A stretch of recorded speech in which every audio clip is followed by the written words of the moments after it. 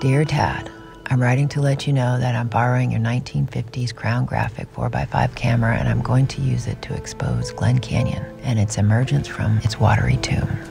My name is Don Kish and I'm a photographer like you. You don't know me, but I'm a big fan of your work. I feel like you are the Ansel Adams of Glen Canyon.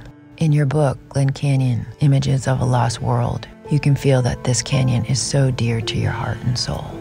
You fought to save this landscape from Glen Canyon Dam, but unfortunately the canyon became a giant reservoir called Lake Powell.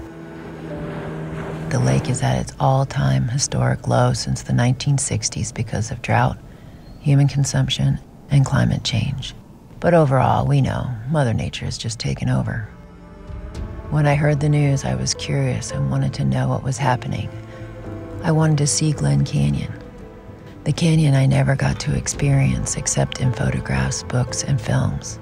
I wanted to see where you explored for over 10 years with your camera, and where you made the most beautiful images of this epic landscape. When I arrived at Hype Marina, I cried when I saw the mighty Colorado River flowing.